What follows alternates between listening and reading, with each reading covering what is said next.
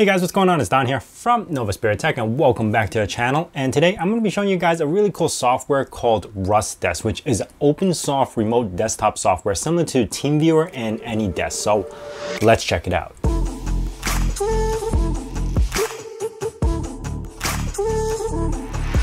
Now you guys might be wondering why it's actually on a Pi hosted series, and that's because since it's open source, you can actually host your own relay server, which means you don't need to use any public services to relay your data to find your computer. You could just host it yourself, which means it's more private and you can also encrypt the traffic. Now, not only that, RustDesk actually has so many features that I wish a lot of these other remote desktop softwares have.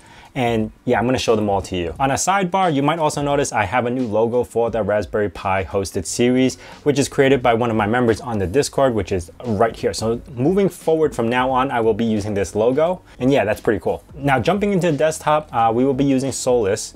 And I reviewed this desktop last week, but I do need to make a part 2 because I am discovering more and more stuff about this that I do need to talk about. Anyway, to start off, we're going to check out RustDesk's main website. Now, this is a remote desktop software just like TeamViewer. Works out of the box, which is true because the server, I didn't really have to set up anything. And because we have it on our repository on our Portainer, you literally have to do almost nothing. You have full control of your data with no concerns about security. You can either use the public relay server or you can self-host your own, which is big in this fact. Now, I've been using this for the past 3 weeks and I switched all my home infrastructure over to this locally. So I'm not hosting it publicly, I'm hosting it through my Raspberry Pi, and all the computers like this one right here or my desktop or anything in my house that requires some remote access for me to tinker with has RustDesk now. Instead of having to enable remote desktop or enable other services, I've just solely been using this. And it's been working out great because of some of the features that they have. Here are the screenshots. You can use it on your mobile app. You can use it on Mac, Windows, anything. Best of all, it does work on Raspberry Pi. Now, on their website, they also have a web beta. This requires you to have Chrome, and similar to TeamViewer or AnyDesk, you could just plop in the number of your computer and this will be able to connect to that remote IP or remote desktop. So it's still beta. I was able to get it to work if I'm not using my own private relay server. If my computer was on a public relay server, this does work. Now, as you can see, it actually supports Windows, Mac, Ubuntu, Raspberry Pi, and iOS. So if you don't find the version of the operating system you're using here on the bottom, click on these 3 dots, it'll actually bring you over to GitHub, and it has Fedora, Manjaro, Raspberry Pi right here, SUSE, 32-bit Windows, and so forth. So if you're looking for a particular version that's not on their website, it will be there, as well as app images. So if you're using a Linux operating system like I am, Solus, that doesn't have deb packages or anything, you can use the app image right over here and it works. Now to set it up, I am gonna pop over to my Portainer. And those of you who are not familiar on how to install this, I do have a video or a playlist that I'll put right over here for you guys so you can follow along and get this updated to the way it's supposed to be. Now, right over here, you could just pop into your container and go into app templates. I know I have a new version, I just haven't had a chance to update it yet, but I will do it later. Going down the app template, you just need to search for Rust, and there you go, your RustDesk server. There's not much settings you can do here or need to do here other than setting up the relay IP if you're using a DNS or OpenDNS or something that will point to your server. If you're using it locally, you could just put your IP address in here. The IP address of your server, not the local IP of the container. Now, here you could also change this setting to encrypt. It's either 0 or 1. If you use encrypted, you will need to always have a 32-character key for every relay server, for every client, just so they could connect to the relay server. So for now, I actually have this at 0 just to do this video, but if you keep it at 1, all your traffic will be encrypted. Once you're done with that, you could just deploy the container. And then there are 5 ports that you need to forward. And I'm gonna explain them super quick. The 5 ports you need to forward through your router is 2115 all the way to 2119. 21115 is the actual NAT port. So you need to have that forward as TCP. 21116 needs to be forwarded as TCP and UDP, which is the heartbeat monitor. It tells you what the services are up, if they're down, etc. for discovery. So the 2116 is for the heartbeat. And then 21117 is your relay server itself. So that needs to be TCP and that has to be forwarded. So those are the three, at minimum, ports that you need to forward. Now you have 21118 and 21119. Those two ports are for the web interface. So if you don't ever plan on using this through the web, you actually don't need to forward those two ports, and those are required TCP. Otherwise, that is it. Once you forward those ports, you'll be able to access this from the outside in. Now, if you don't plan on ever accessing this from the outside or from your mobile phone or remotely, or even if you have a VPN connected to your house, you might not even need to forward any of these ports because you could just host everything locally so your internal network would be able to see each other through RustDesk. Otherwise, yeah, if you wanted to be able to reach outside, you would forward those ports. Once all that is set, you are ready to go. So on this main computer, I already have RustDesk installed. Actually, I'm running an app template, so it's not even really installed. And through discovery, it will actually find all the computers that are on. If you saw that a split second something disappeared, that's because my main desktop was actually, it's actually off right now, so it's not there. But you can actually just connect to any of these remote. And yes, it does work on Linux. It works really great on Linux as well. And it works on Windows. So some of the features that I do like about this is right here. You can have audio input, which works off Linux, depending, okay? If you're using GNOME and Pipewire, it still has an issue with it. So if you're using GNOME with Pipewire, audio doesn't pass through. But if you're using anything else that's using Pulse Audio, it works fine with audio.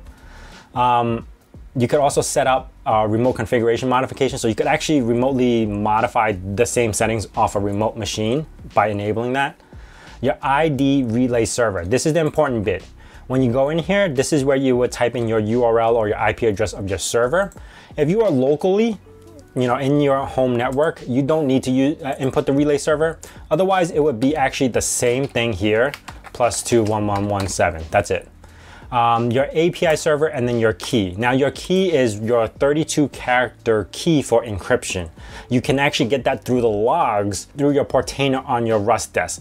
So the key will actually be displayed in your logs. I'm not using the encryption key right now. One, because I'm fully local. Two, it makes the video a lot harder when I have to kind of copy and paste the key over back and forth. So that's all you have to set up. Now, other settings here, you could enable services or direct IP access. So if you don't remember the number of the actual ID of the computer, you could just type in the IP address right through the remote control here, and it'll actually hit it. You could log in, which I don't know what that is. It actually says username and password. I have no idea where this hits or what it does. I have not tested anything with login, but I'm guessing it has to do with web. And then you could change ID, which is change ID. One of the other big features that I like is that there is TCP tunneling. TCP tunneling is big because I use it on SSH, and you can tunnel ports from a remote machine to a local machine. So if you're hosting something on the network on your remote machine, you could just pass it through to your local machine. So what I'm going to do right now is actually connect to my Linux, which I'm testing Zorin OS, and it will actually work if you even have a sleep feature. It'll wake it up and you have to type in the password to get in. This is the box that you would see. The remote computer would see that you are connected. It has the timer. You could file transfer everything you want in here. The buttons here allows you to talk to that machine. So I could just do test and bam, something will pop up. This is where you would do all the file transfer, tunneling, or actually, pass through the Control-Alt-Delete.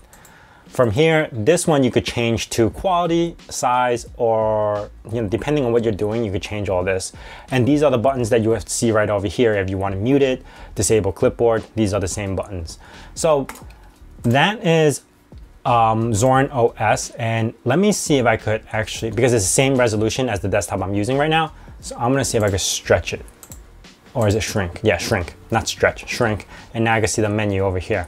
So what I mean by tunneling, if you guys never use it on SSH, let me see, terminal. I am gonna host this file. So let's do Python 3 module http.server. And now I'm hosting port 8000 of this folder, right? So on that remote machine, and it actually works really well. Look, like I could actually move the windows pretty fast.